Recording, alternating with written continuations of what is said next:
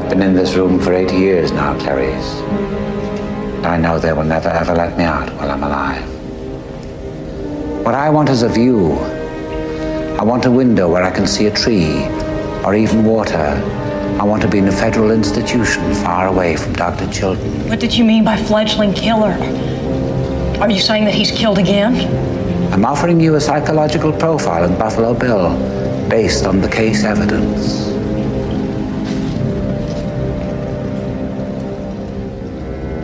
I'll help you catch him, Clarice.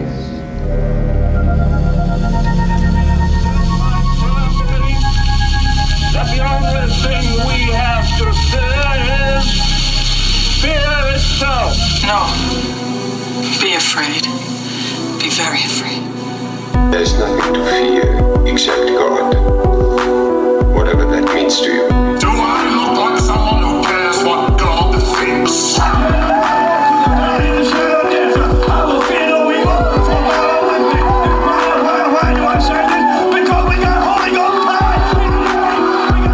You're listening to The Fear of God, a podcast exploring the intersection between Christianity and the horror genre.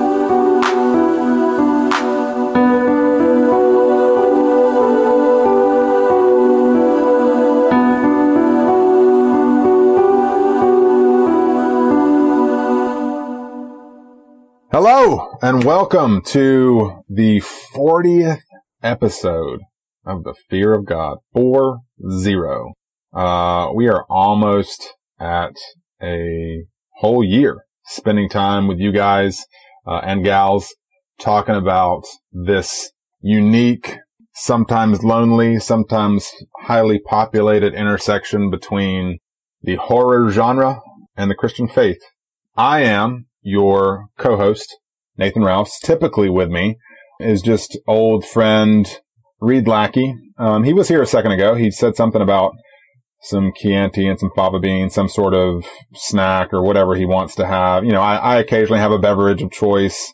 But yeah, he was saying something about some Chianti, which, you know, I like some wine. Fava, I don't know about fava beans, but Reed, there you are, man.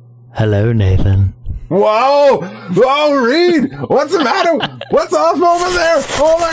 There it is. That's what I was waiting for. That's what I was waiting for. I'm just letting you know. Yeah. I'm so glad that you went with Lecter for that introduction, because if you were going to tell me that I heard he had to try out a new outfit and was going to dance in front, I was going to interrupt you. I was going to stop you dead in your tracks and say, no. I thought about it. Not allowed. I thought about it, and truthfully, I would have rather gone that route. I just couldn't in the moment wrestle down where if you had gone there, if I had even the glimmer of an idea that you were going to go there, I was going to shatter the facade like a pane of glass. I was going to burst through like, no, not allowed.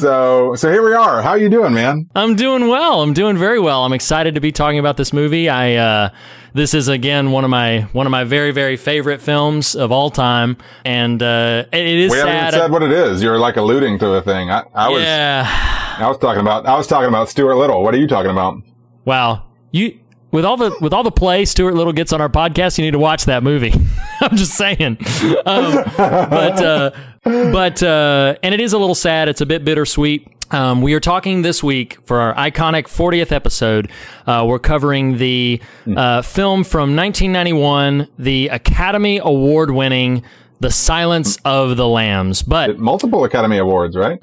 Oh, in fact, I was going to say this for trivial bits, but we should mention it here. It is one of only 3 films in cinema history to win the big 5 Academy Awards: Best Picture, Best Director, Best Actor, Best Actress, and Best Screenplay. I can name one of the other ones. What's the other? I always try to remember this little anecdote. I know one of them is Cuckoo's Nest. That's correct. One Flew Over the Cuckoo's Nest is the second one. Oh, tell me, what is it? First one is It Happened One Night, an early Frank Capra film. I would not have gotten to that. Yeah. So, starring. We'll just say it was Batman, Superman. And the other one, oddly, is Batman versus Superman, which was uniquely recognized by the Academy. So part of the reason we're talking about this film, we hadn't planned on covering this at this point in time, but unfortunately, the prolific and much applauded director Jonathan Demme director of Silence of the Lambs, has passed away. And so we are covering this iconic, brilliant, amazing film in tribute to him and his legacy. Although, I am saddened to say that when I was looking over his filmography, I've only seen 4 or 5 of his films. He's a pretty prolific filmmaker, but I've only seen 4 or 5 of his films. Call yourself a fan. I know. I don't understand. Put the microphone down. So much of his 70s work is a blind spot to me, but I'm going to have to go back and check out some of these things. Some of the early 70s crime thrillers sound really, really interesting.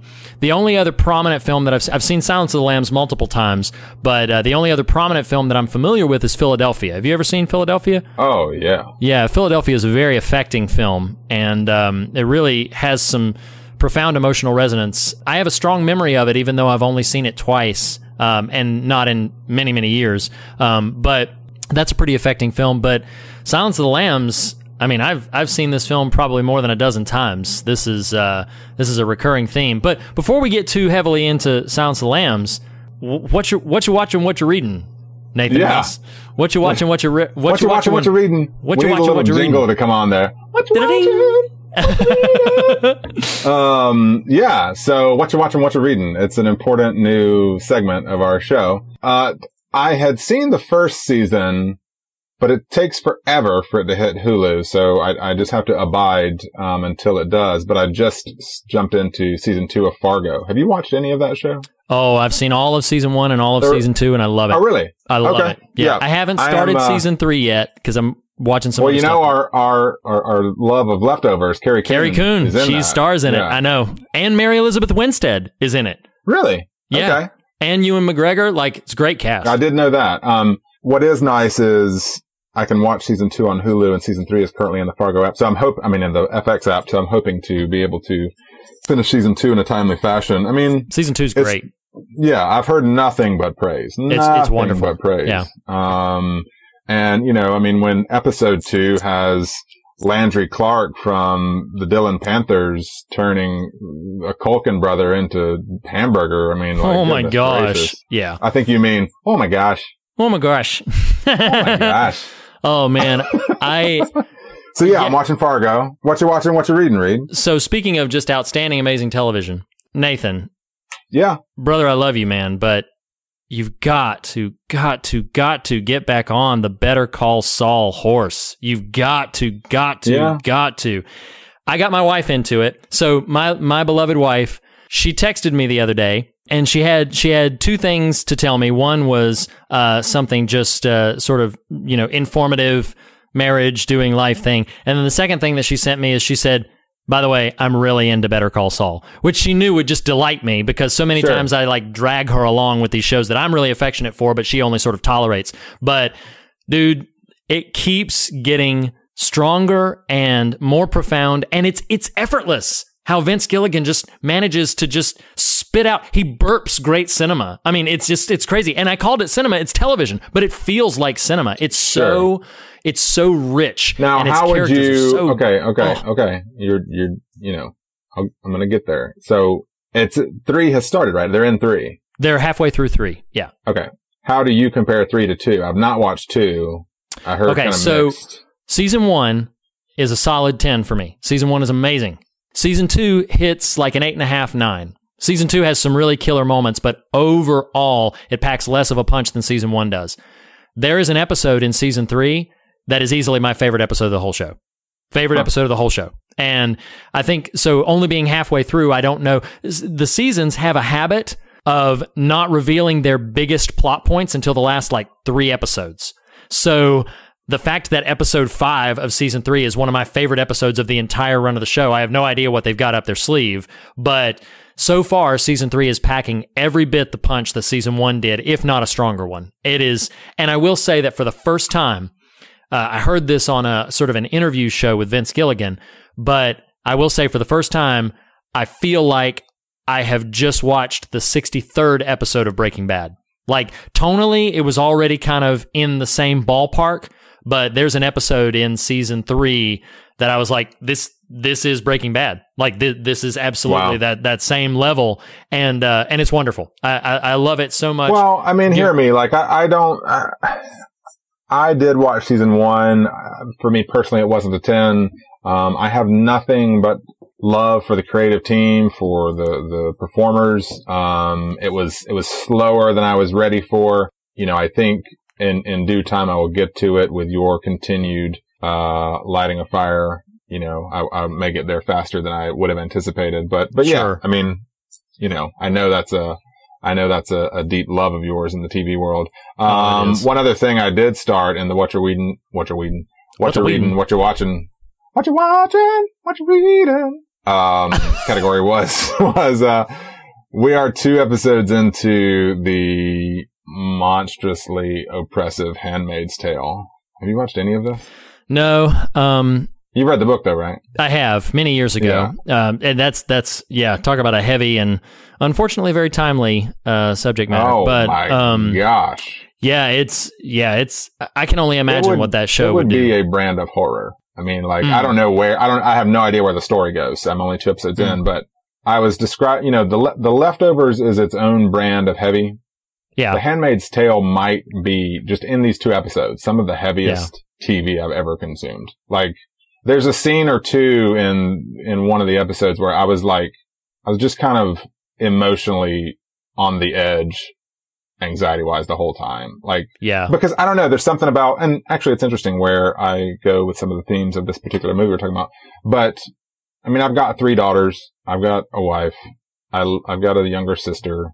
Of course, I have a mother. And I live in Trump's America. And some of the stuff is prophetically on point in a way you don't want it to be. Right, right. Anyway, yeah, it's powerful. Yeah, I've been meaning to. It's a show that I know I'll eventually get to. And, I don't know if I'll see that while it's still running or if I'll catch it sometime after it concludes the season. But yeah, I'm sure it's very effective. In answer to your response of like horror, I think we've established some leeway in terms of kind of what we consider horror and not. It just depends on how dark the broad application of the word dark, because like we covered The Gift, even covering 10 Cloverfield Lane, like those are considered more thrillers than they are horror. But yeah, there's definitely some leeway to be had, I'll call it, in some consideration there. But no question whatsoever about the horror of tonight's film, or today's film, whenever you're listening to this episode. Well, don't forget before we leave, now that we're leaving, what you watching? What you reading? Are you gonna do that every time? I just want to know. I might. Don't forget, Reed, you gotta talk about, we're getting the people involved. Yes. Oh my goodness. Thank you for reminding me. Yeah.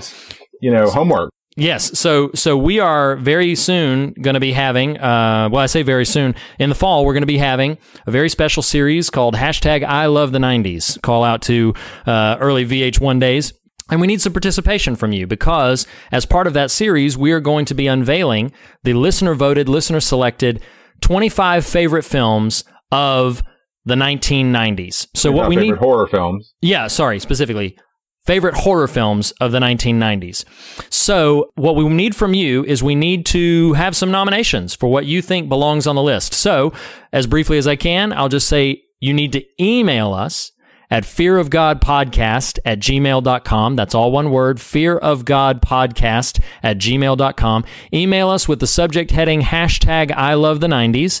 And in the body of your email, along with any other comments you may want to give to us, please give us up to 10 films that you think belong on a list of favorite horror films of the 90s. I'll say the same 3 stipulations. They do not have to be ranked. You can just list them because this is just the nominations. So they do not have to be ranked. They do not have to be 10. If you can only think of 2 that you think belong on the list, email us anyway. These are just nominations at this point. So bring in 2 of them, 5 of them, all 10.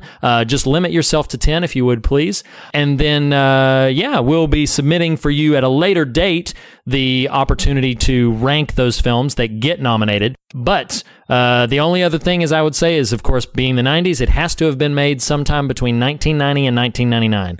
So, and the final distinction we'll make is there's always a big debate about, do you pick the best? Do you pick your favorites? We're killing that distinction. We want your favorites, your personal favorites. You may think the movie objectively is garbage, but you love it and you love watching it. Put it on the list. We want to see what you guys think, your nominations for the favorite horror films of the 1990s. I'm getting so excited for that series. Thanks for reminding me. Yes, fearofgodpodcast@gmail.com. Yeah, that's going to be fun. So now, Reed, now we can Hello, Nathan. You know, yeah, we can get our Chianti. We and our fava beans. I've never actually eaten fava beans. I don't know if they're. I don't know that I'd want to. Yeah, I don't know if I can now. So tell me some bits, Reed. So a couple things going back to that element of the Oscars that we were talking about earlier. It's interesting to me that Anthony Hopkins wins Best Actor for this for less than 25 minutes of screen time in a 2-hour movie, which I think is staggering.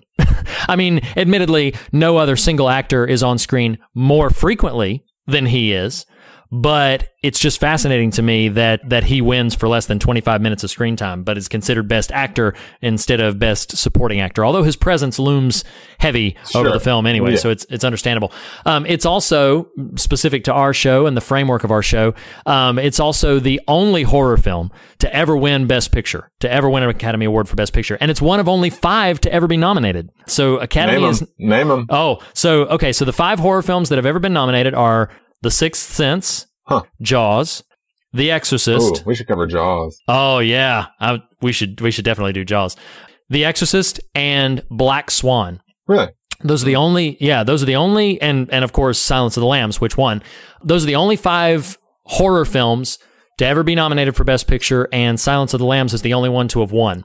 So that, you know, the Academy is not known for recognizing or acknowledging horror films, but I think it's telling that not only did it win Best Picture, but it also won the other 4 of those big 5, as we mentioned earlier.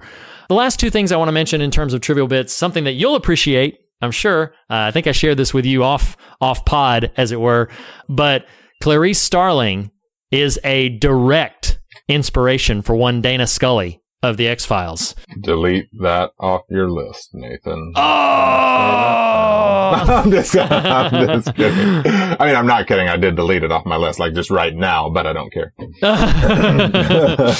But yes, I knew you would appreciate that. That Clarice Starling is sort of the Dana Scully prototype, and I can see it. Like, it's even in the look and the costume design and everything. Like, I can see it. The last thing that I want to mention may seem sort of an odd insertion, but I wanted to mention this. So the character of Buffalo Bill, obviously a very disturbing, haunting kind of character. We'll talk about him more when we get into, you know, sort of the more specifics of the film. But I found it interesting that the actor Ted Levine, who plays Buffalo Bill, and the actress Brooke Smith, who plays his victim Catherine, they were very good friends on set. Like, they were very close on set, very comfortable with each other, to the degree that the rest of the cast were joking about Stockholm Syndrome.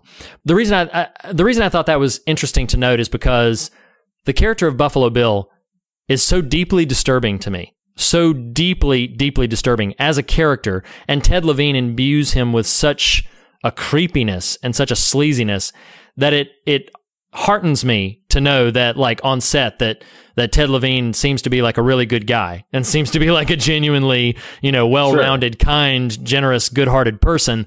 Well, I mean, it is Reed. I mean, it's acting. Is it? Know? Is it though? Like, is it? It's. How do I know the words on a script? And action, wizard. That was a great extra stuff. Oh my gosh, that scene. So, but yeah, so that's the end of my trivial bits. Bleeding into likes, dislikes. I know I get criticized a lot by you, my good friend Nathan. For what? No, for how young I was when I saw these films. So I have a vivid memory of the first time I saw The Silence of the Lambs. My father was a pastor. He was also an evangelist, and frequently we would travel where my family would do family ministry. My mother would often speak or sing. My father would often preach. Our whole family would get involved to some capacity. But I have a vivid memory because sometimes when we would travel, and we would travel great distances, we would stay in hotels. And hotels were great because they had HBO. And my parents would frequently go to sleep rather early. I'm a night owl, so I would stay up and I would watch HBO when I couldn't, you know, sorry mom, sorry dad, but I would.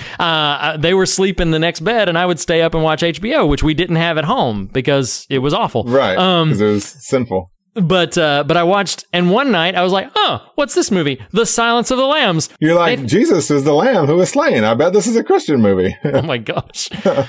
Nathan, I was 13 years old. Well, that's not too bad. I was 13 years old. I know that's not as bad as 8, but I was 13 years old. Have a vivid memory of sitting there like, what's this like? Watching Silence of the Lambs in a hotel room while my mom and dad are asleep, and I've got the volume turned like way down, and I've got like the closed captioning on, like, oh my goodness, what am I supposed to do? I just have this image of little Reed crying in front of the screen in the middle of the night, but he can't wake his parents up because then you have to confess that you were watching HBO. And oh man. Well, I gotta tell you, man, Hannibal Lecter's escape, like that's indelible. Like I'm sitting here having this conversation with you.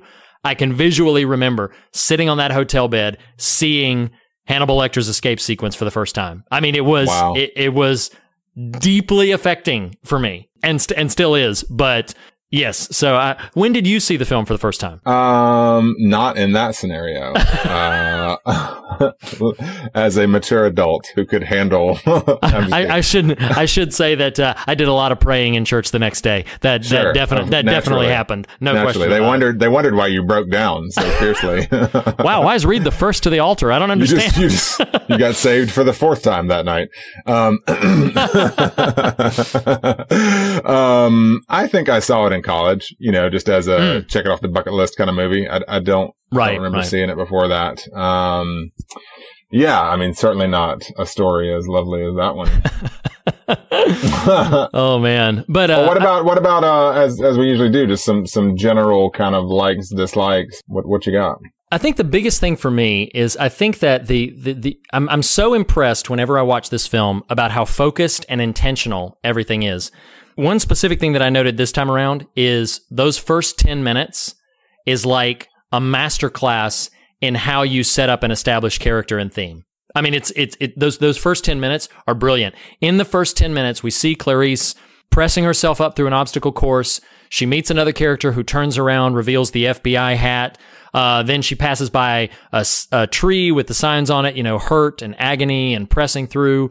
She steps into an elevator filled with men. But she's the lone female in that elevator.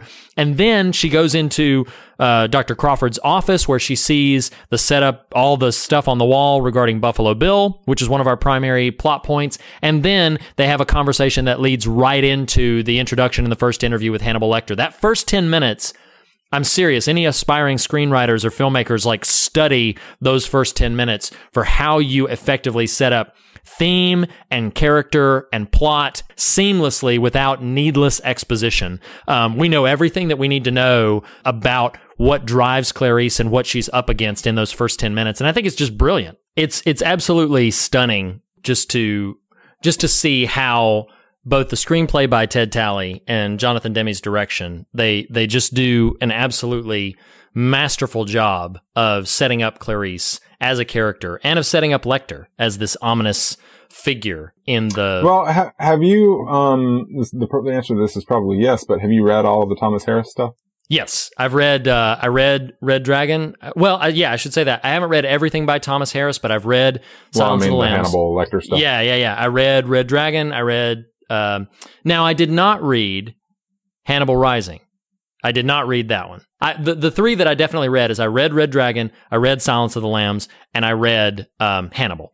Red Dragon is really great. But the first film version, Manhunter, was that based on a book called Manhunter? No, that was based on Red Dragon. So Manhunter is based on Red Dragon, but then Silence of the Lambs was, obviously based on that book, taking the story in a completely different way. The film actually is largely the reason why Hannibal Lecter is such a phenomenon, because Brian Cox plays him in Manhunter, and Manhunter is a very lauded film. Like, it's got some really big fans. It's a Michael Mann directed film, and it's very of the 80s in a lot of ways.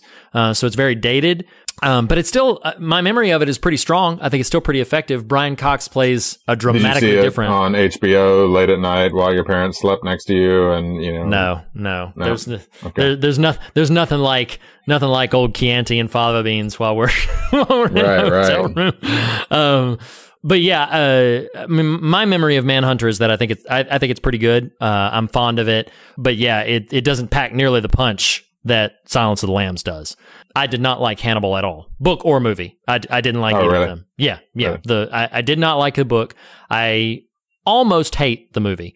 So yeah, but Silence of the Lambs is really where my affection for this character in this world are anchored. As far as likes, dislikes for me, I mean, it's the whole movie just has such a creepy tone. I mean, just this. Yeah, it really does. There's just this foreboding kind of sensibility to it the whole time.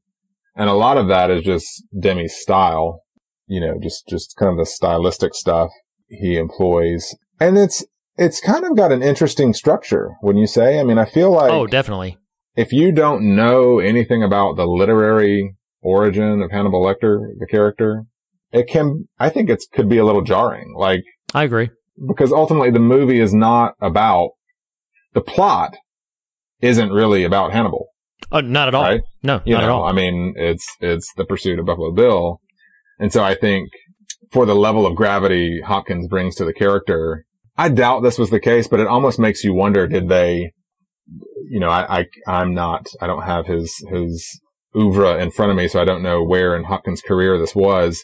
But it almost makes you wonder, like, did they think the Buffalo Bill character and the Hannibal Lecter character were kind of equal in terms of presence on screen? You know what I mean? Like, because Buffalo Bill is almost like an afterthought, just in terms of the impact on the overall sort of proceedings. Does that make sense at all, what I'm trying to say? Yeah. I think it does. Well, what I know, I didn't include this in Trivial Bits, but what I know is that I know Anthony Hopkins got the role because of his portrayal of a doctor in The Elephant Man, which was 10 years prior, but it was his portrayal in The Elephant Man that really made them eyeball him for this role in Dr. Lecter, which always puzzled him because he said, that his character in Elephant Man is a good man, is a really genuinely good man.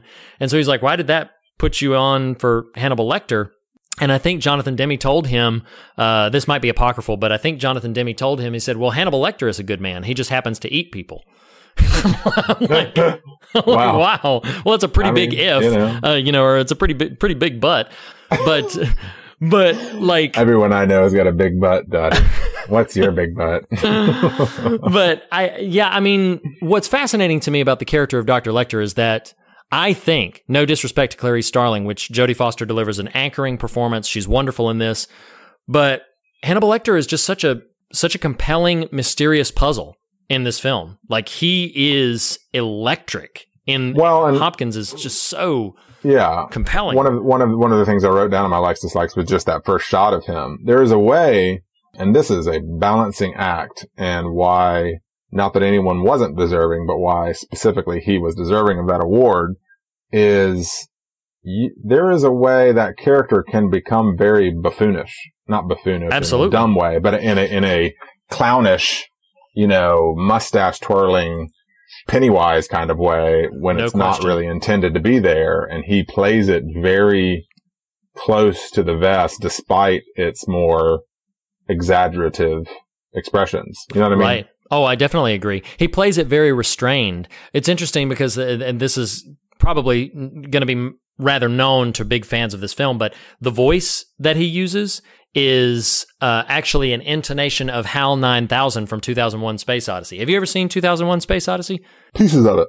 And it's the voice affectation that he puts on is very much trying to be very mechanical, robotic, got that smooth lilt to it, which I think fits the character so perfectly because they say in the film that the character's pulse never rises, that it's, he's very even, methodical type of character.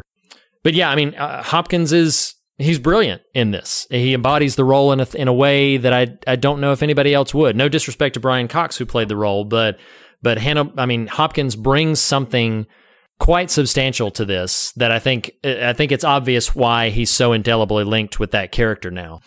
My final and actually this may be on yours, so I may have to yield to you, but the sequence, the fake out sequence near the end of the film, that is so masterfully done, where you see both of them you see Buffalo Bill in there hearing the doorbell ring while you're seeing the FBI converge on the home.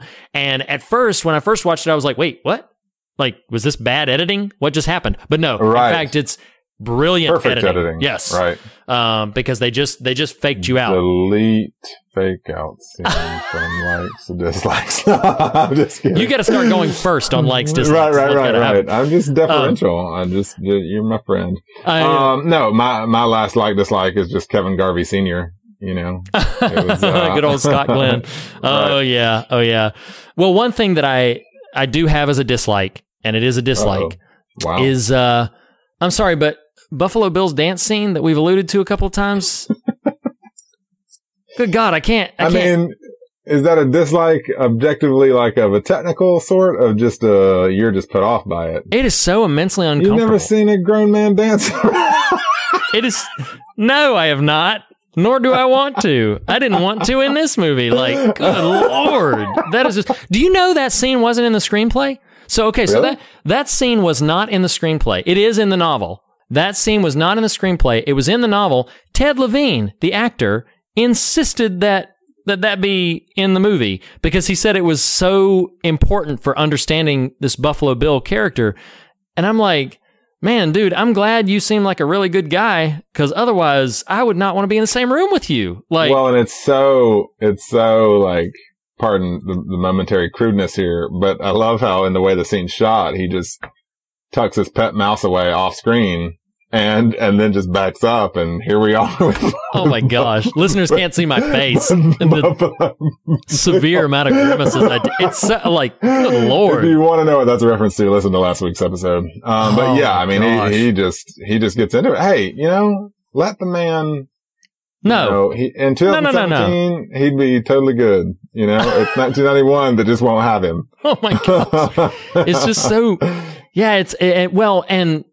It's not only just like the dancing itself, because we're only talking about like those elements, but he's wearing a person. Like that's the thing that like, gets. It's not just the dancing. It's not just that pet mouse thing. It's he's wearing a person. He's wearing a human being.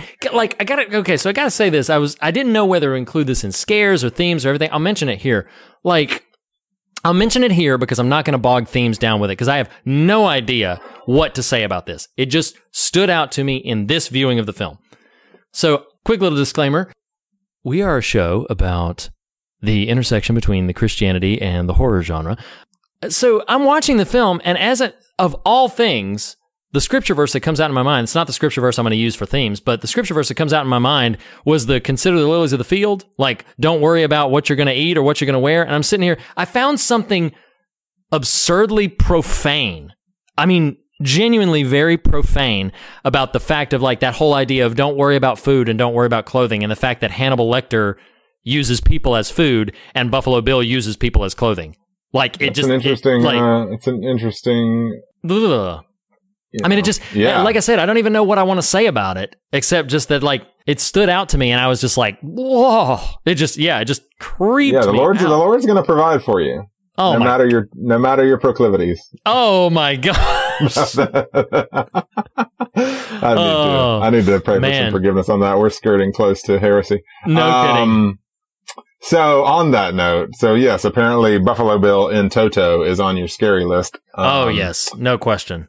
So other scares, since we're segueing now, as off-putting and unsettling as a man in a robe wearing a lady is... Oh my God. Which is like, what a sentence there.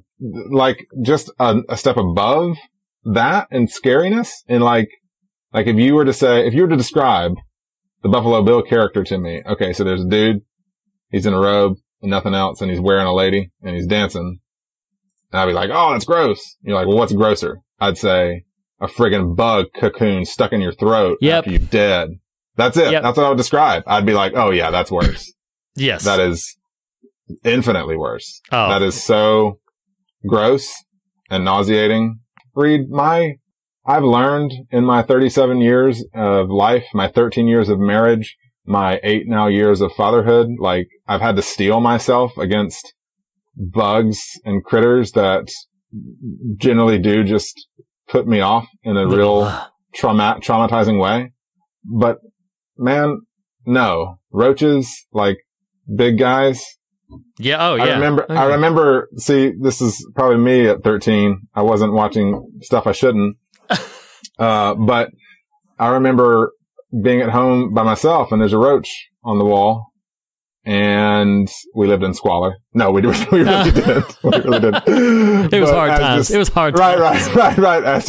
And I got real hungry. No, that's not where this story goes. But I just have this memory, you know, as houses occasionally do, having critters in them, of this giant roach on the wall, and me prepping my shoe or magazine or whatever I'm going to use to dispense with it.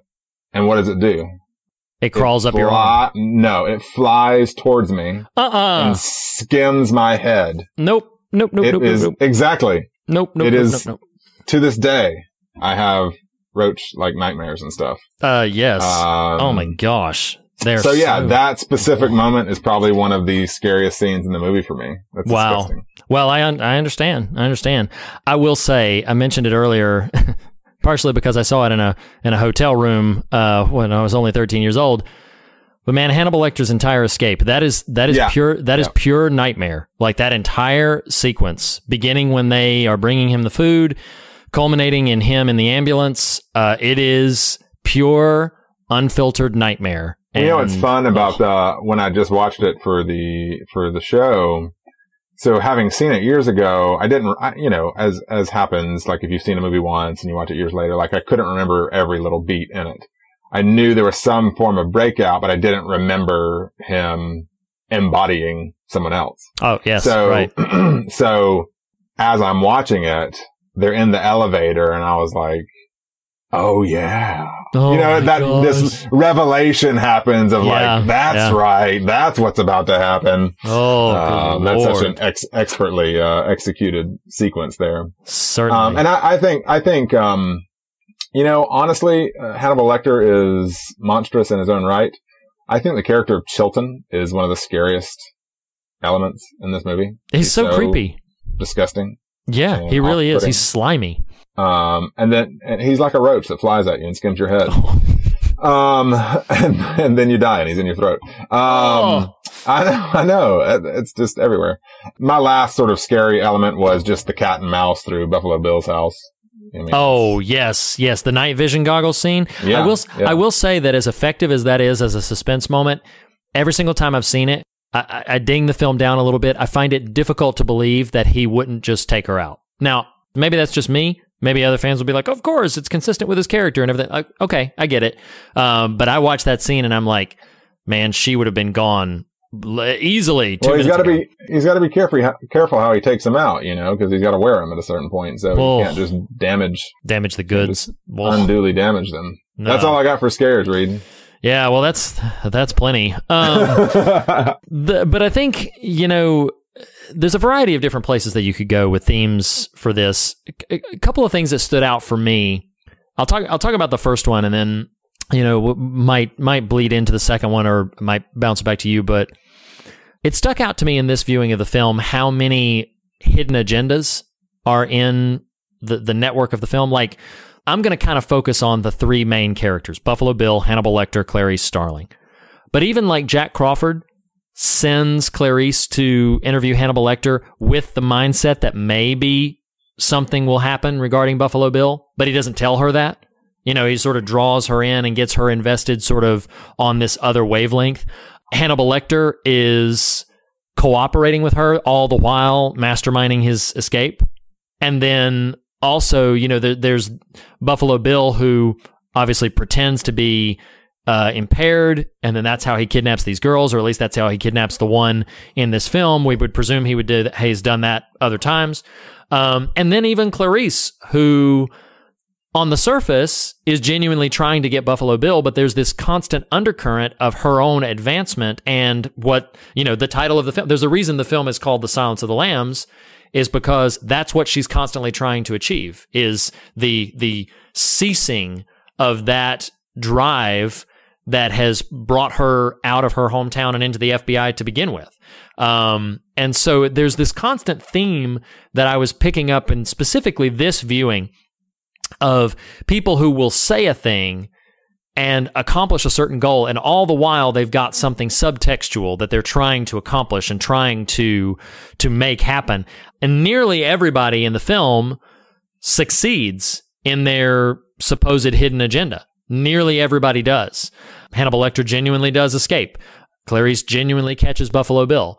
You know, Buffalo Bill does kidnap Catherine, even though he doesn't ultimately get to do to her what he had done to so many other victims. But that just stuck out to me, that that characters were being inherently deceitful, and how much deceit was in the film, even in Jonathan Demme deceiving us with that final FBI break-in sequence. So anyway, that, you know, I have more to say about that tied to my second theme, but that was one thing that jumped out to me, is just the idea of hidden and subtextual agendas throughout the film. What did you have, either in response to that or on your own? Yeah, I mean, my rebut to yours will segue perhaps into mine. I would contend that she is not a participant in deception per se. Now, at least not in a subtextual kind of way. She does at a certain point present, you know, that false sort of pardon for Hannibal. Right. So yes, there's a sense of deception there. But in terms of what you're talking about, which feels like a bit more sinister, I don't necessarily think she participates in that. It's funny, you and I texted today, and I was a bit stumped at a moment, and just time had not really permitted me to sit down and really put some thoughts on paper, and I ended up writing a whole lot here. So this is a bit robust, but I was sort of taken this time around with, this is an extremely, to me, feminist movie. Like, this, there's so much going on. So just kind of bullet points. I mean, the opening scene is Clarice alone against the elements. So she's by herself. Yeah. She's against the elements, and she's succeeding. She's overcoming what she's going after. Physically, Jodie Foster is tiny compared to everyone around her. Yes. It emphasizes, to me, that sort of emphasizes her place in the world, you know, that she is in the world that she occupies. You know, she is the only female character of note that, I mean, you know, the only ones that are coming to mind are her, the sort of, the African-American sort of peer or fellow student, classmate. I think it's her roommate. And then Catherine, is it? The woman who has been, you know, taken by Buffalo Bill. So the roommate is really just there as sort of set dressing. It feels like in places she doesn't have a fully fleshed out character. So in terms of the feminine element in the movie, you've got Jodie Foster, Clarice, and you've got Catherine, who's stuck in a well and has been abducted. So, you know, there's a very specific, very limited perspective of women in the movie and sort of where they fall, and one is a captive.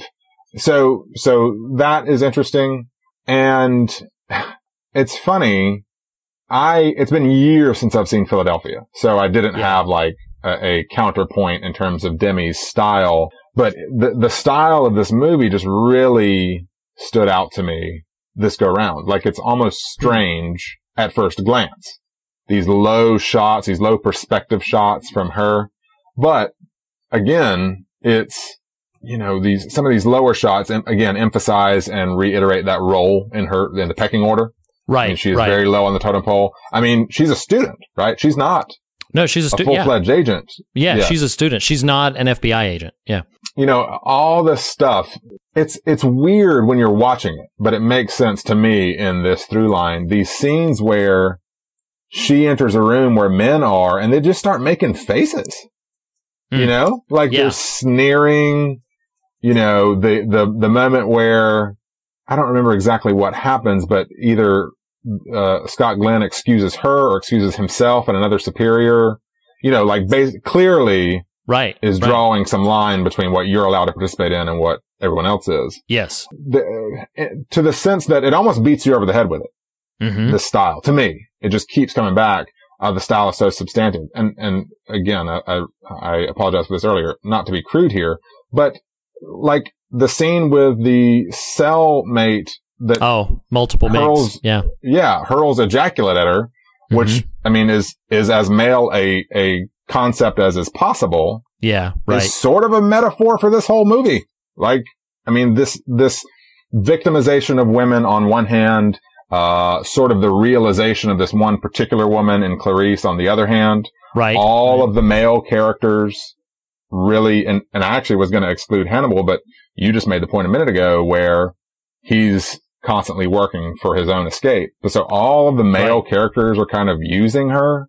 Yeah. You know, there's the implication that Scott Glenn's character is romantically attracted to her. Yes. Like she doesn't exist in this movie outside of these forces. Mm-hmm. And it's funny because, like, I know I'm just rattling on, but I'm trying to draw this somewhere. I went and reread the script sequence where the title of the movie comes from. And I took a different interpretation than what you just laid out. Oh, but, interesting. You know, so she's talking about the screams of these lambs and how in the middle of the night she opens the pen and the lion is actually, they just stood there confused. They wouldn't run.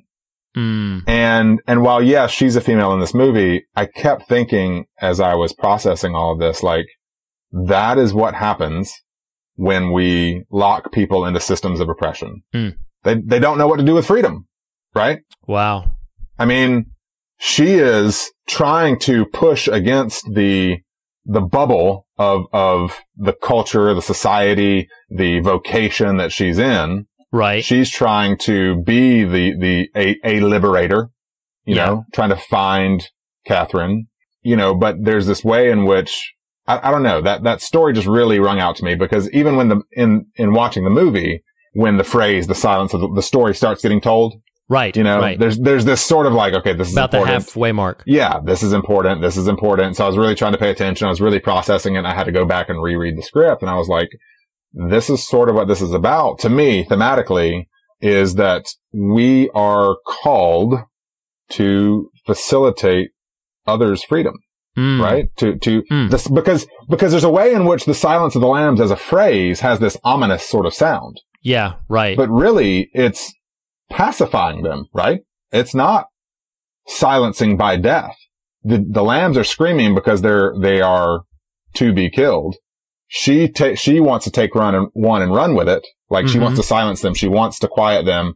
Well, in a certain way, that happens ultimately because she gets free with one. Right. So there's a way, I mean, I think there's an interpretive way you could say, okay, the silence of the lambs is silencing of the lambs. I'm, killing a creature. But to me, there's a way, and there's more a way in which, at least in the interpretation I'm trying to draw from it here, where the silence of the lambs, as it were, is a pacifying, is a bringing peace to a scenario. Does that make sense? Oh, it definitely does. Well, and it resonates.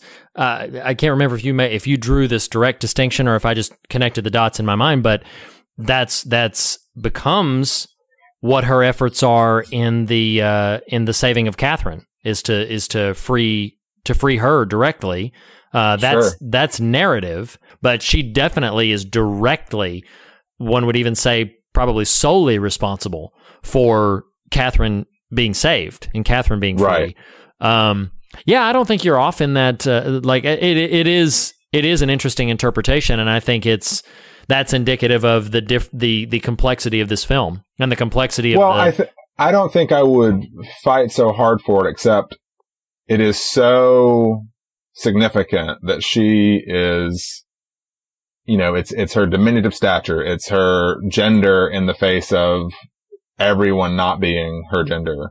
It is, this particular killer abducts and dissects and enrobes himself. You know what I mean? Like the gender sort of conversation is all over this movie, whether you want to say it's not you specifically, but whether someone wants to say, oh, it's all about the Hannibal Lecter stuff, period. Like this movie is having a conversation about gender and power and in fact, how I sort of tied off this sort of thematic stuff, and then I'm happy to defer to you, is like, it made me think of Sixth Sense in a different sort of way, but I feel like there's a theme here to be found of seeing the unseen people around us. Like the fact that the camera angle is first person and is on the faces of these men, coworkers and peers sneering at her, but the context of the movie doesn't pass judgment on them. Does that make sense? Oh, yes. Whereas you as a viewer are like, what is up? That's in other weird. words, to me, that's a thematic sort of statement. Like, she is having to fight to be seen, to be heard, to be given credibility in this particular world she lives in. And I think, again, I'm going to keep walking this out. Like, women, people of color, have to work so hard in their vocations, in their lives, to be seen. And as two white 30-something men sitting here, which just feels all sorts of bad, but, too many men, too many white men, too many white evangelical men are participants in the suppression of these people groups. We are the ones putting the screaming lambs in the pen, I mean, it made me think, like, this is really getting testy, perhaps, but the whole, a couple weeks ago, the whole Mike Pence story about his wife and being present with a woman somewhere, just the two of them. Do you remember? Did you see this? Yeah, where they were bringing up the Billy Graham rule, where they were not allowed to. Yeah. Which might have a context and might have an appropriateness in certain contexts. I think when you are the second most powerful person in the world, like, we need to set aside some of these things, because what all you're doing to me is just further entrenching these exact systems of power that say, oh, well, I can't be present. Angela Merkel, oh, you're in town from Germany. You're the head of that country. Right. I'm not going to give you the due respect and credit you deserve, because I'm not going to permit myself to be alone with you. Like, it's just kind of silly and reinforces things that really should not be reinforced. Anyway. Yeah. Well, and what that makes me think of specifically is it makes me think of what our real value is. Because when I hear that, do you mean what do we value, or as in what value we own at what we possess? What do we cherish as conviction and value? Sure. Not what our inherent worth is as people, but what do we hold dear? And I think about that, and on the surface, and this is an interesting sort of side trail, but I'll follow it for a moment. That what I think about on the surface when I hear that is there is a way in which someone could say that idea is for the mutual protection of all people concerned. When in reality, I think, if we were really honest, it's about protection of reputation. If we were really honest, that general sort of idea, I think about Joseph from the Bible. I think about Joseph, who, was dramatically falsely accused by Potiphar's wife of doing heinous things. And the biblical text calls out that he did nothing, but was accused of this thing, thrown in prison for it. All of that sort of story. Go check out Genesis if you're not familiar with the story that I'm referring to. And so I think about that, and I think about, Joseph in that situation, and any situation he was in, had the conviction and held to his convictions, regardless of what scenario he was in. He was alone with clearly was alone with Potiphar's wife multiple times, but held fast to his convictions. Where I'm going with that is this. We would say, oh, we're protecting ourselves, but I think it's a fine line between protecting yourself and protecting your reputation. And I think that's where we need to be intensely honest with ourselves and with those around us about where we draw the line and what we really value. I think I would have, and maybe he has, I don't know. I think I would have respect for somebody who said, like, I can't risk my reputation. I can't risk something happening to my reputation. I think, odd as it may sound, I might have a good deal of respect for somebody who was just that honest about why they had that in line, where they said, like, no, my reputation is what is important to me. The appearance of things is what's important to me. And so that's why but isn't there a way in which that sort of statement, honest or not, is basically propping up a Potiphar's wife scenario? Like, you're basically saying, you're either saying, I don't trust this woman, or you're saying, I don't trust myself, because I think, now hear me, like, I'm not trying to be like, oh, you should put yourself in every conceivable situation because the Lord emboldens you to. And like, I think if you sincerely have a problem, being in the presence of the opposite sex, you need therapy, to figure out where that's coming from, because that's not whole. Or, you know what I mean? That's not an appropriate sort of thought pattern to let dominate yourself. There's a whole host of conversation that we could have about like the cultural factors that contribute to our perception and attitude towards opposite sex. But I can't get away from, like, it's funny, you know, is it because I don't like our current administration and why I'm more hard on the quote unquote Billy Graham rule against Mike Pence, or is it the actual rule itself? I think there was a version of me 15 years ago who would have been extremely sympathetic to this. And I do think there's a way in which you just have to be like smart in your life, especially for people who are in a major spotlight. But at the same time, I mean, come on, like if we are not going to be like Jesus in all things, like we do need to recognize human frailty in our own self, you know, whether that's temptation or, you know, just general sort of laziness, whatever, you know, however you want to contextualize that. But, you know, the New Testament is riddled, the Gospels are riddled with accounts of Jesus emboldening and uplifting and making equal a woman in a story. Oh, absolutely. The woman at the well, the woman caught in adultery. You know, this is a system of power setting itself against her, in your words, not that you were arguing this, but in your words, for reputation. Oh, yeah. They're saying, you are going to sully our reputation by your misdeeds, so we are going to stone you. Right. And so Jesus will, Hold your thought. I just want to insert the example that I think most illustrative of your point is the prostitute who breaks into the Pharisee's home to pour oil over Jesus' feet. Like, that was going to be my next one. Thank you. Oh. It's all delete. Good. It's all good. Nathan deletes. But this whole episode, you just keep stealing all the good stuff. It's right there. I think smart things too. Me talk pretty one day. But well, it's that, and also I was thinking too of the woman with the issue of blood who reaches out and touches the hem of his robe. Yes. You know, like I don't know, man. I just think, and again, like what listeners may be hearing in my passion, what you may be registering, and like I am the father of 3 daughters. Like, I am extremely passionate about the fact that our systems of oppression don't get to determine the value of my children. Oh, absolutely. And the example of Jesus, if it does anything, says there is nothing that will prohibit a full experience of life and personhood by them.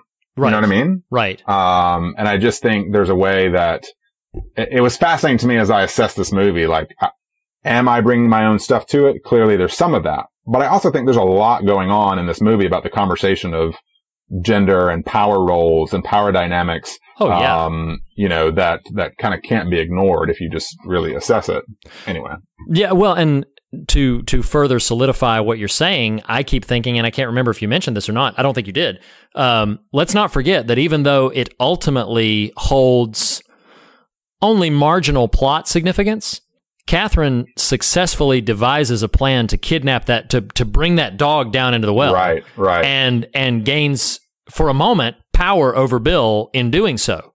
And so I don't think you're far afield from what Jonathan Demme was exploring, and even what Thomas Harris was exploring in his story about gender role and gender appropriation.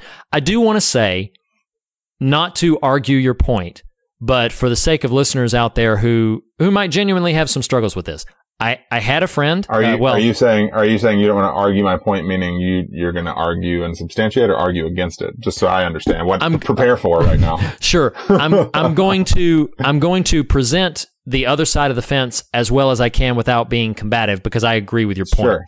So the other side of that fence is I have a dear friend who I will not even come close to naming, even context of how I know them, who several years ago was in a situation where they were continually feeling compromised by a member of the opposite sex.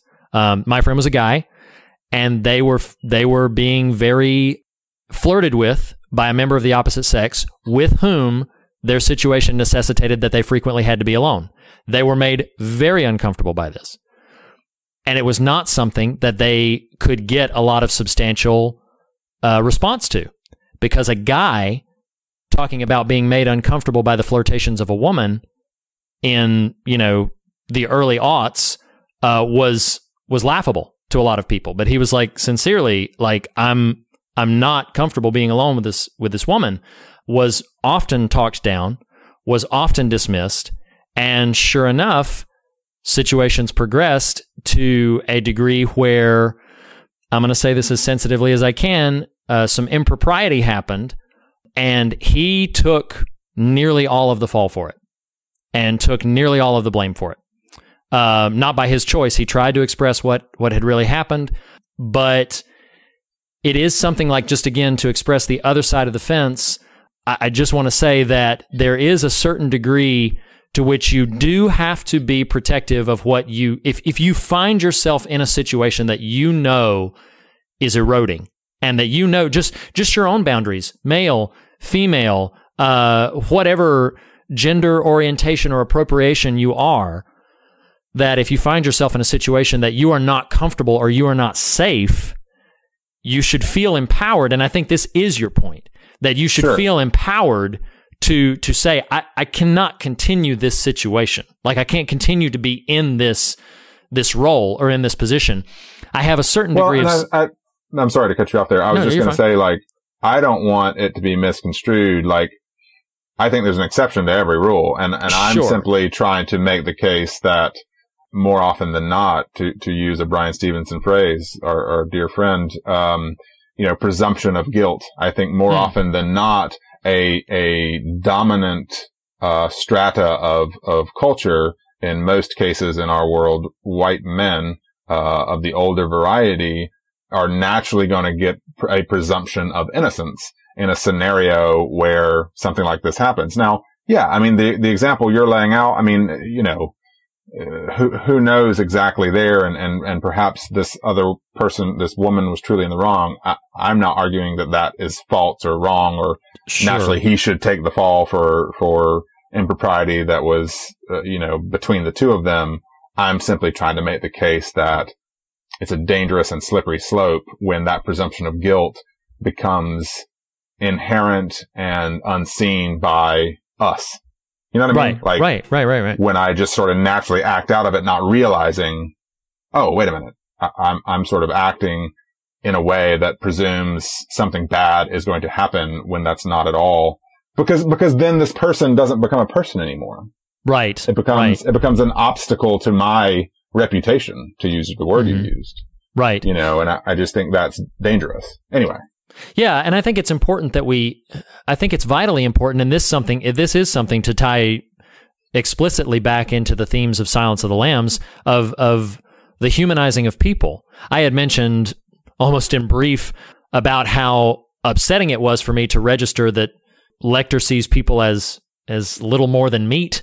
Not everybody. Clearly, he doesn't see Clarice that way, but he sees people as little more than meat, and Bill is seeing people, again, to harken back to your conversation about means and ends. He sees them as a means to his own transformation and to his own sort of what he's trying to enact in his own self.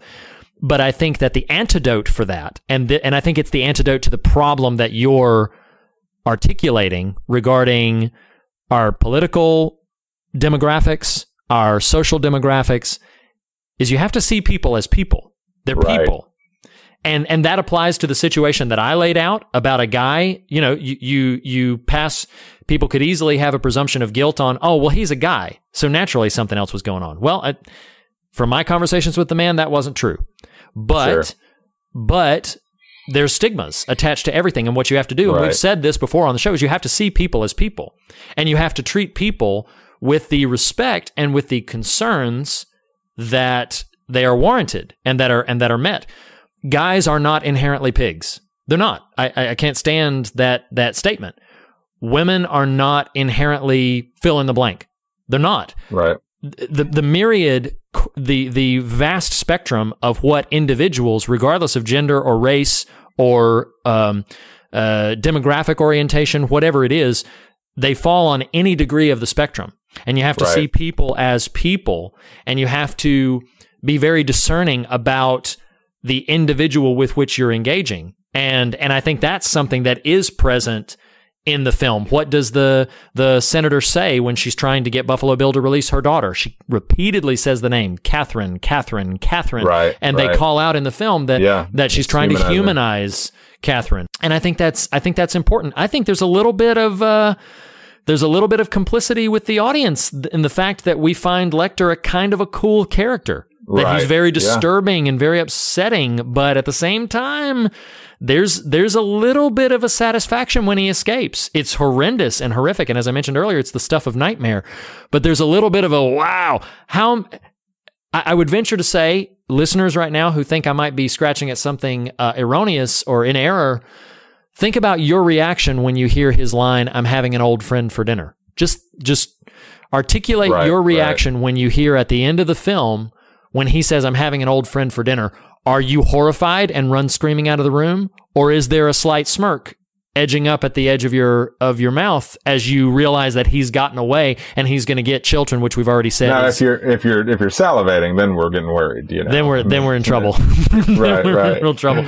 But what I'm saying is that there's a complicity there that's happening. And one of the things that I think is imperative is, and I'm not trying to backdoor into the other theme that I was going to have. I really am finding a connection here with what you're saying. The liberation of people, the setting the captives free, the seeing people as people kind of thing. I think that there needs to be a dramatic and profound transformation in our way of thinking about different demographics, race, gender, class, financial station, where you're from, geographic location. I think there needs to be a dramatic transformation in how we even approach the conversation, let alone approach the people who would apply to that conversation. You have to be willing to look at a person and be willing to engage them on a completely different level than what you're accustomed to engaging them with. And I think that transformation is not automatic and it's not natural. I think we have to be intentional about it. And where I'm going with that is that transformation was the sort of the second thing that I saw laced throughout the role of this film. The disgusting moment that you mentioned about the moth, they call out in the film that is indicative of transformation, which is what Bill is trying to do. He's trying to transform himself. Hannibal Lecter is trying to transform his situation, his circumstances. There's all this idea of becoming something else, becoming free, becoming, Bill appropriating this different identity that he wants to put on, albeit in a very twisted and sick way. But this idea of transformation and what it brought to mind of scriptures, and I'm going to try my best to wrap a bow on this entire very robust conversation that we're having. The scripture that I thought of for this was Ephesians chapter 4, verses 22 through 24. It says, "You were taught, with regard to your former way of life, to put off your old self, which is being corrupted by its deceitful desires, to be made new in the attitude of your minds, and to put on the new self, created to be like God in true righteousness and holiness." And what I will say that I'm gleaming, sort of, tying this all together, is this idea of we have to have a new way of thinking. We have to have some new approach to how we treat human beings, how we treat issues, how we approach problem solving, how we deal with criminals, how we deal with peers, whether that be sort of stepping out of the box and maybe getting a little risky at the moment. To speak specifically to the Mike Pence thing, maybe that means, hey, this person is a flesh and blood human being that deserves my respect, and it's a little disrespectful for me to categorize them as merely a woman. And I'm using that language deliberately. Right. To categorize someone as merely a woman instead of with the station with which they deserved to be in. And you may disagree, listening audience may disagree with me. They may really have a profound agreement with Pence's stance, with that rule. We want to hear from you if that's your case. We want to hear what you have to say about that. Let me jump in there real quick, because I want it to be clear too, because I got so impassioned there, but I want it to be clear too. I am not saying live recklessly as a believer. Right. And I feel like we beat that drum pretty regularly around here, but, you know, I do think, you've, the scripture you just used is utilizing language of newness, renewal. I think so much, and there was some situation totally unrelated to the podcast and this movie today, but made me think of the new wine and old wineskin sort of idea. There is a way in which the rigidity that we have imposed as the evangelical church onto our operating in the world and how we try to apply that to those who aren't in that cultural sphere is just, strong word here, sinful. It is just sinful. Like you, because I think Jesus does not operate under the rigidity we want him to. Right. And that's why we kill him. Yes. I mean, really, like, yes. You know, I know it feels like, well, Nathan, you're really like, where is this coming from? Where is this going? I just think I see things like this Mike Pence thing, and hear me, listener, hear me read, hear me, Lord, like, I'm sure I know Mike Pence is dearly loved by the Lord, but I think the things that we see in that sort of sector, in that sort of sphere, well, I can't do this, and we back that up with some sort of faux religiosity, this faux Christianity, to me, that's the horror. If you want to talk about the intersection of horror and faith, it's that. It's somehow trying to justify our rigid, robotic kind of way that we've culturally appropriated Jesus in Scripture that is not at all Jesus in Scripture. Right. No, I agree. You know, I think Jesus would say to everyone who wants to follow him wholly and faithfully, be sensitive and be conscientious and don't be stupid, but do not be rigid. You know? Yes. That newness cannot exist in rigidity. And if there's any sort of, application of this renewal of the mind, this, I feel like there's a way in which Scripture calls us to constant renewal. Like you are not meant to, okay, well, this is how I think, and that's how I'm going to think, and this is how I'm going to behave in light of what I think from here until I die. Like, that to me is not faithful interpretation. You know, it is renewal. It is you, because the day you are new wine, the next day you're an old wineskin, and it causes, you know, it calls you to constant renewal. I'm just going all over the place right here. Yeah. Look at this. Do it. I know. Do it. I mean, I don't know. Stuff like that just, it disheartens me. It makes me sad. I think it doesn't break Jesus's heart that you want to be sensible. I think it breaks Jesus's heart that your sensibility is used as a weapon to oppress others and to make them feel less than. I agree. That's what I think. And I totally cut you off. No. Well, to bring it back around with a scripture that I probably should have used to begin with, because the name of the film is The Silence of the Lambs, your recent preaching there made me think of Matthew 18:12, which says, "What do you think? If a man owns 100 sheep and one of them wanders away, will he not leave the 99 on the hills and go to look for that one that wandered off?" What that says to me in this is Jesus is always more concerned about the one and rescuing the one than he is about staying safe at home with the 99 and staying, to use your word, rigid in this little pen, like, nope, we're good. One is collateral damage and acceptable loss, but that's not the mode that Christ gives us. That's not faithful living. Faithful living is to go back to your to rescue the lamb, you know, and you know, we use language that Jesus is the lamb, but yeah, to wander out and to find that one. I think I've said it before on the show. I know I've said it on social media that I said that, you know, I profoundly believe whatever you think is going on in the political or social spectrum right now, I profoundly believe that one day the Good Shepherd will return, and that when he does, he will be carrying in his arms every single one that the 99 have been convincing themselves that he doesn't care about. I deeply believe that. I feel that is a profound understanding we need to grasp when we try to understand kingdom living, and we try to understand who that good shepherd really is to us and to his people. So yeah, amen to all of that you said. That's what I'm trying to say. So we've had a big, probably sermonizing altar call conversation, because see, that's what happens is that after you watch Silence of the Lambs, then you go to church the next day. That's been my experience, at least. But now, do you want to sort of liven things and lighten things up as we near the tarmac for home and what bring in? What if I just went off again? You'd be like, oh my, wow. I'd be like, wow, man. We're sitting here 2.5 hours later. Nathan's like, and another thing, and another thing. Oh, you sons of! I'm just kidding. Sons of thunder. Yes. Let me switch my brain a bit.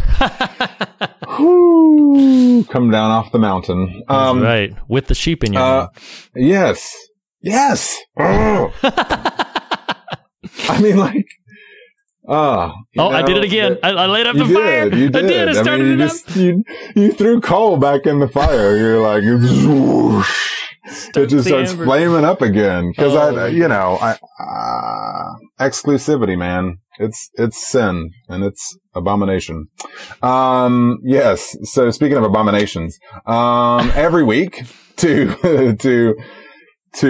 categorize, to quantify, to classify the movies that we imbibe and intake and digest, we use a very serious, very staid metric that many have found boring. But we think it's a lot of fun. And we specifically use, Mr. Tom Hanks' character, David S. Pumpkins, off of Saturday Night Live from, October 2016. Man, I really hope he reprises that role this year. That'd be glorious. Oh, I know. If the world is still standing, knowing how much SNL loves to, get in the hot seat these days. But, so yes, using our David S. Pumpkins metric, we like to assess the movies we discuss, the content we discuss, on 3 specific categories, that being style, that being scares, and that being substance. And we use this on numbers of David S. Pumpkins, ranking 0 to 5, with halvesies included. We like to give every opportunity possible, a thorough examination. So Reed, in the David S. Pumpkins category of style, 0 to 5, how do you rank Jonathan Demme's The Silence of the Lambs? Big shocker here. I'm going to give it a big fat 5. It is a wonderful, fascinating, exquisitely well-crafted film. A definite, substantial 5. I am actually, it may surprise you, going to give it a 4. I think that, I tend to categorize style as a sort of likability scale, which doesn't mean I'm about to set up that I don't like Silence of the Lambs. 4 out of 5 is still pretty robust. But I do think even the things that I find technically skillful in terms of the style, the actual style of the shooting, is a little odd and a little jarring, in a way that, anyway, so I'm going to give it 4. I'm going to quit apologizing for it. All right. No, and you shouldn't. After style, we do, scares, Reed. Yes. I'm going to start with scares because you started with style. Go right ahead. I would say it's easy to categorize this. Do I want 4.5 or do I want 5? I mean, like, he is so formidable as a presence. Mm-hmm. I'll go 5. I'll be all right. I'll offset my style a little bit because I know you were disappointed there, but I'll do 5. No. Scares. It's your rating. The only time that you've ever disappointed me with your ratings was The Exorcist. We're gonna redo those some days, but no. So me, it may surprise you. I had decided when I was watching it, and probably this is the fault of having watched it and Alien in the same time. We talked about Alien last week, so I'm actually going to give Silence of the Lambs a 4.5 for scares, and partially part of that is because I think the film is deeply unsettling and deeply creepy. And as I mentioned before, I mean, it almost deserves a 5 for that Hannibal Lecter escape sequence alone. But I categorize it a little differently than I do most quote unquote scary movies. So 4.5 for me. All right. And last but certainly not least, in the category of substance, I'll lead on this, and this won't be any surprise. I actually am surprised at how much this stirred up. Sure. So I think it's going to be just a no-brainer to categorize this as a 5 on the substance meter. Yeah, I'm going to join right there with you. I think it's easily a 5. I think it's so overtly filled with things to talk about. I mean, the conversation we went on, and we referenced only marginally some of the narrative of the film. I think you could probably spend days in discussion groups talking about this story. And I will say, I don't always say this, but that's a long time. Days, yes. Yeah. I don't always say this, but for any avid readers out there, if you've seen the film, the novel is almost, if not more, rewarding. The film is a very faithful adaptation of the novel. But the novel is a very rewarding reading experience, and I would highly recommend you checking out the novel Silence of the Lambs. Ted Talley did a brilliant job of adapting the screenplay. Jonathan Demme did a brilliant job realizing it to film as the director. But yeah, the novel is really quite outstanding, and I highly recommend it. Good to know. Well, Reed, we've given our pumpkins here. What are we at? So we give The Silence of the Lambs, appropriately enough, 9.5 David S. pumpkins. A firm, even, well, it's not even, but 9.5 David S. pumpkins. I think it every bit deserves that rating. I mean, the Oscars gave it the top 5, I mean, know. It's and we only gave it 9.5. And we know how accurate they are. Suicide Squad. But as we say in every episode, the fear of God is the beginning of wisdom, but it is not the end of the conversation. We would love to hear from you about any of the... We've had a really robust conversation here. If you have thoughts about things that we've brought up or things that we've said here, we would welcome your thoughts. Agree with us, disagree with us, challenge us. We'd love to hear from you. So you can do that in a variety of ways. I worry I'm going to get some unfollows after this episode. But if you want to reach out to us, you can reach out to us. Probably the easiest way is by Twitter. Nathan, what is our Twitter handle? The podcast Twitter handle is @thefearofgod. You can also reach out to us on Facebook. You can like us there. You can post on one of the posts we have. Post something else yourself.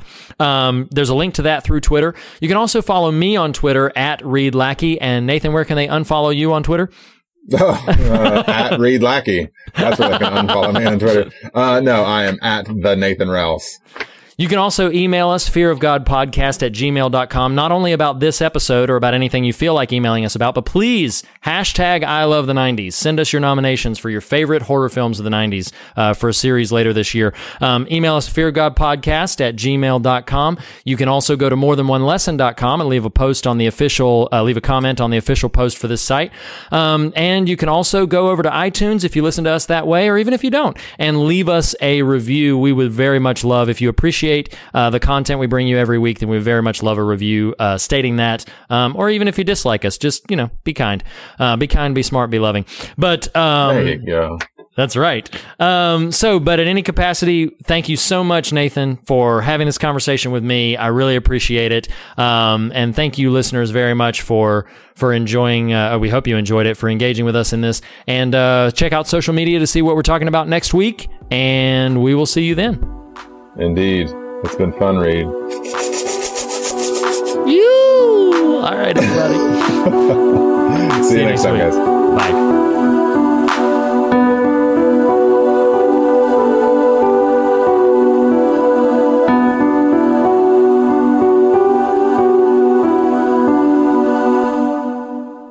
Or sing. My father would often preach. Our whole family would get involved to some capacity, and frequently, if we traveled far enough, we would dance in a robe.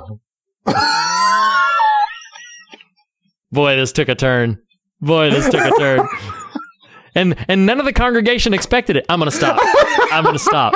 I have to stop before this gets too awful. You should.